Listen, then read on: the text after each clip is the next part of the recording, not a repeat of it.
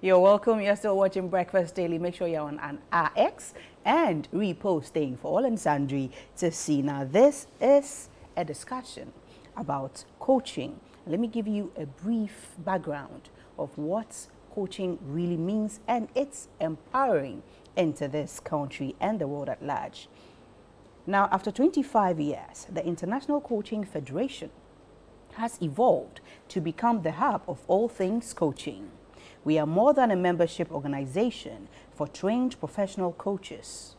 We are bringing together in one place several key aspects of the growing industry. Discover the ICF ecosystem of 6 family organizations created to better serve you on your journey to empower the world through coaching.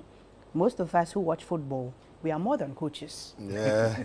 We are more than coaches. In fact, the number of things we can say, if the coach could hear us, sometimes they'll even collapse and say, Master, I can't take the job. You won't understand what the coaches go through. But for you to have a better understanding, we have in-house Skofrey Nanayao Yeboah, transformational coach, president of the International Coaching Federation Ghana chapter, and Malcolm Phyllis, ICF regional director, Europe and Africa. Gentlemen, you're very welcome. Thank you. Thank Good you. morning. In fact, I love football, but what you do, I don't understand. I think I understand. So when the players are on the field, I talk what I like. But in fact, tell us in brief what coaching itself entails. Let me come to you, Phyllis. Yeah, so thank you for having us. So quite interesting that you make the analogy about football. And when you look at football, you know, the coach will tell you what to do. Sure. They observe you, and they send a message down to the field. You know, move here, move there. Right. And then our couch coaches is the best coaches. They will shout through the TV and make that player feel that he's actually needing to move. I know. When it comes to professional coaching in the context where we are at, the coach is there as a support, almost like a co-pilot to the one who actually leads, who Right. is the client. And so what we do is we partner with the client in a thinking capacity, untapped potential that we unlock in that client so that they are able to live the life that they need to. So if we go back to the soccer example, this is where a coach says, you say you should have done that. Why did you not do that? How would you do it differently next time? Right. What are the thinking process that you need to go through? Right. And really just enhancing who the person is and bringing that out from themselves, as opposed to directing, but partnering with them so that they can be the best version of themselves and score the goals that they need to score in life, whatever that might be, a new career, maybe starting their own business, or just in the community or in their family to do something different. Right. I link this to coaching because it's somewhat of leadership. There we go. The entire groups that we form, even our offices, our works, everywhere we find ourselves, there's always a leader there who has to coach and guide us through what we have to do. Now, how can Ghana share in this, Nanaya? Well, I think the better part of it is having the ICF Ghana chapter here. And I want to acknowledge our director in charge of Africa and Europe for seeing that Ghana is worth it and said that, guys, you should come together and we want to support you with the right needed guide to become a chapter. And here we are about launching the ICF Ghana chapter. So it is bringing coaches who have gone to competent school of jurisdiction that are actually accredited also by the ICF, because ICF coaches must support client in certain standards. Yeah. We have 8 competencies that your coaching sessions must meet all those 8 competencies.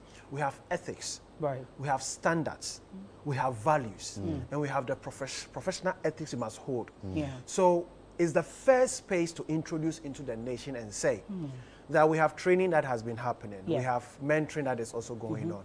But the base for these 2 things to happen should be coaching, because the individual are their own CEOs. True. Yeah. We may be sharing the same size 45 shoes, but because of the size of our feet in the shoes, it adjusts the shoes. It True. means when I come into your shoe, I may not fit fit in. into it. Yeah. So I should be careful telling you how Your toe must fit in your own shoe. I like that. The coach will let you know it is your shoe. So we need to question, why is it tilted? Yeah. Perhaps you've not monitored how you walk. Right. What gets you to walk the way you walk? What is directing you? What is in pursuit of you? And where are you going? If you're an athlete on the track, you don't wear shoes. You wear spikes. Spikes, yeah. Okay. But you must train with it before you can walk in. If you were a model, you must learn how to walk in these cow staffs and all that. So as a coach, mine is to question, why do you want to be a model? Right. Why do you want to be a broadcast journalist? Why do you want to be a teacher? Why do you want to be a professor? The moment that why is duly evoked, everything else about the what, the how, the where, the when all begins to play out for your growth and development so that the workspace can thrive. Now, at the beginning, when you're talking about people who are just starting out, what's the basics of coaching for beginners? Yeah, so starting with the basics is starting with education.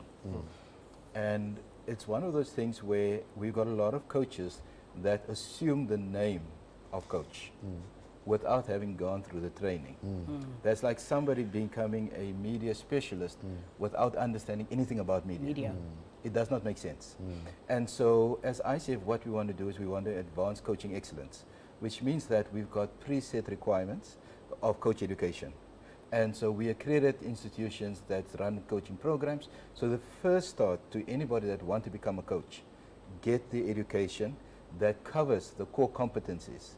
It's like trying to be a soccer coach without having skills of soccer at all. You don't even know what's an offside. It doesn't make sense. So we need to make sure that our coaches that then serve their clients are actually properly equipped with the skills and coach according to those core competencies. In that same training, you also get taught the code of ethics. Ethical behavior is very important. And one of the biggest ethical elements within our conduct is confidentiality. Okay. What the two of us discuss in our session stays between the two of us. Because within a coaching relationship, there should be trust. Once that trust is broken, the client does not open up, which means there's no opportunity for the client to grow. So the basic is start with your education. After that, once you got your certification, so you've completed your studies, challenge yourself to get a credential. And in ICF, we've got 3 credentials. We've got the Associate Certified Coach, which is the first level, then the Professional Certified Coach, and then the Master Certified Coach. And each one of them, so when you see the title MCC, you know this person at least has 2,500 hours of experience of coaching. They've done more than 100 to 300 hours of coach-specific training. A PCC is someone that, you're a PCC, right? Yeah.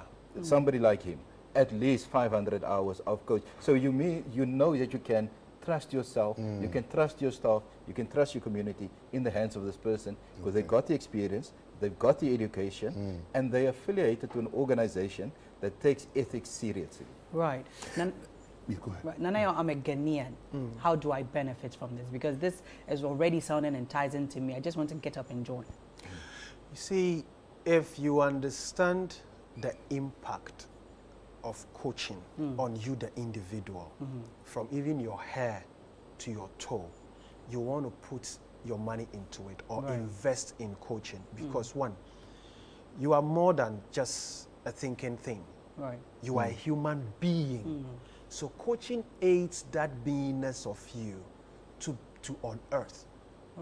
Because where you were born, the parents that raised you, the church you attended, even the course you studied in school, so there are some aspect of them that becomes what we call limiting beliefs.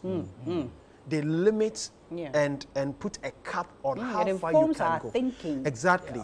And that's why we say mind cert. It means it's not just what you think, it's even where you grow.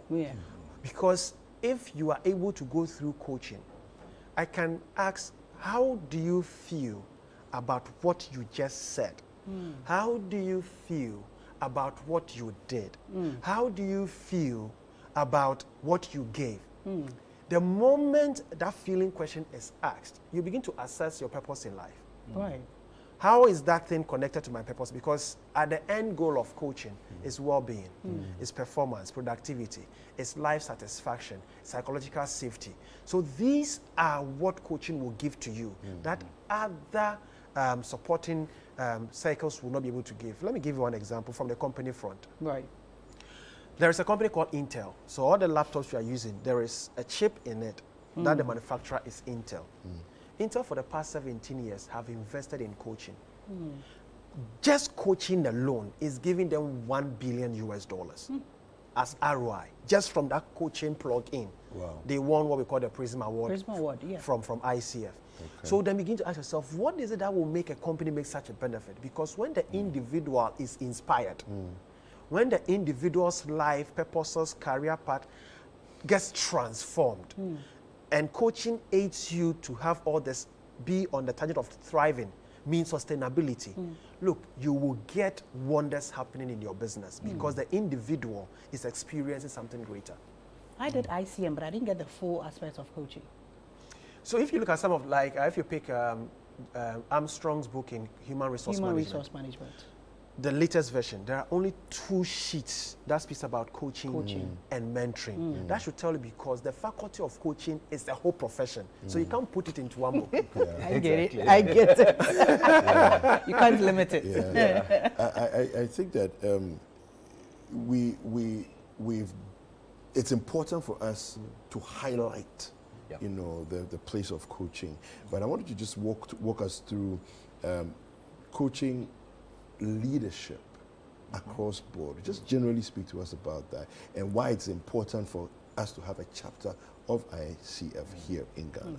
Yeah. So coaching in terms of coaching leadership, coaching leaders, if I understand it correctly. Yes.